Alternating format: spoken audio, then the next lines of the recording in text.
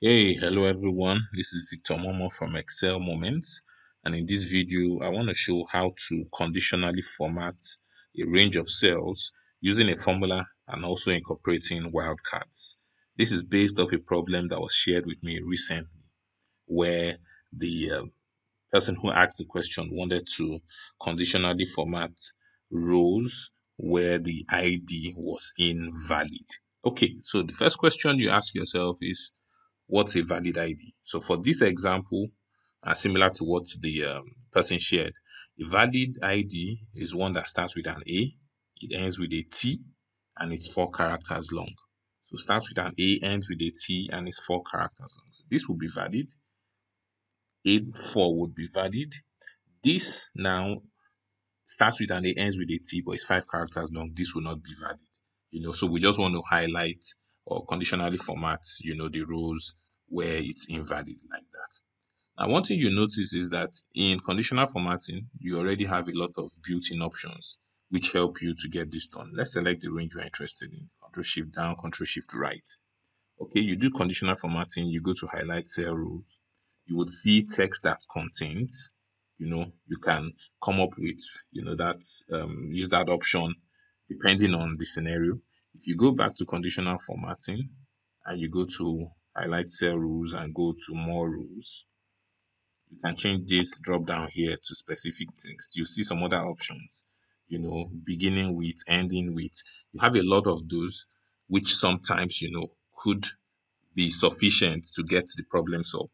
But the general problem is that for all of this, it just works in the column where, the condition or the criteria is being checked against. So if you want to just highlight one column, then you can use that option. The moment you now want to highlight, a group of columns based on the criteria in just one column, you most likely have to resort to a formula. Okay, so for this problem here, what are we trying to do? We are trying to just check if it starts with an A and ends with a T. So what do we know? We know it starts with an A. If it ends with a T and it's 4 characters, it means you have 2 characters in between the first and the last. So I can represent that by question mark, just to bring in the wildcards into it. You know that question mark in the wildcards represent a single character. You can't use an asterisk here. If you use an asterisk, even this with 5 characters will be found, but you need it to be 4 for sure. So you start with an A, end with a T, and 2 question marks. So this is all you need. The only other thing you then need to do is just to use like a count if. You count within each cell if this criteria is met.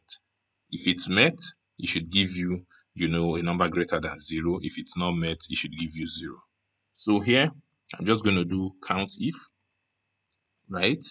I select this cell, and my criteria is just going to be that expression I have there. A, question mark, oh, sorry. Okay, A, question mark, T. Okay. I think I have my, I think I need to change where I have my double quotes. Just give me a second. Okay. So you can see that we have ones and zeros, right? So everywhere you have a 1 means that the criteria was met, and everywhere you have a 0 means that, the criteria wasn't met. So this is the same formula I'm just going to incorporate into conditional formatting. So I'm going to take this off. And let's go again. So select your data here, Control Shift right, Control Shift down. Shortcut for conditional formatting, you can use Alt OD. Then you do your new rule. And then we say we want to use a formula this time. So your formula is going to be that simple. It's just going to be the same count if. I just like to write it every time. So count if A true. You always use the top leftmost cell to write your formula, which in this case is A2. If the expression is what? A question mark T. Okay, so you're checking if this is equals to 0. If it's equals to 0, it means that that expression is not found. Right? So you know that whenever you use conditional formatting with a formula, it must always give you a true or false. That's the way it has to be written. So no matter how complex the expression is, always make sure it results in a true or false, a boolean. Right. So now I'm going to select my option for the formatting. Let me just put this light color and I do OK. All right. So now once you look at this to the maybe not too experienced user with conditional formatting, everything looks fine. We've tested it in the cell using a formula, so it should work. But you will see that the result isn't what you expect. So let's do an apply here. So the moment you apply, what do you notice? You notice that it is fine in terms of column A.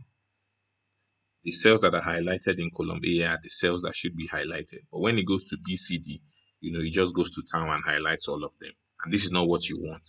You want all, the rows that meet the criteria to be highlighted and so on. So let's go back in there and let's see what's really going on with the formula. It looks very simple, so there shouldn't be a problem. So here is what is going on. The way the formula works is really just the way formulas work in your Excel cell in the worksheet too. And you have to think about it, having in mind, absolute and relative references. Okay, so if I wrote a formula here and in cell column E, that formula was referencing column A.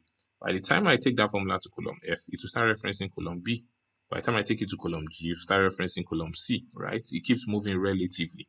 But you know that for this, what you are testing is the unique ID, right? And the unique ID is column A. So you are not checking, oh, okay, fine, if the full names meet the criteria, if the location meets the criteria. No, it is conditionally formats columns BCD so long as A, meets a criteria.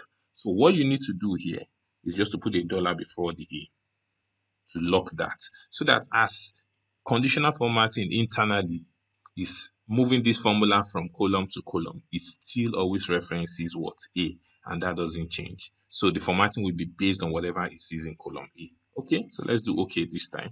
Let's do apply, and you now see that you have what you want. Okay, so just a few things in there for you to think about.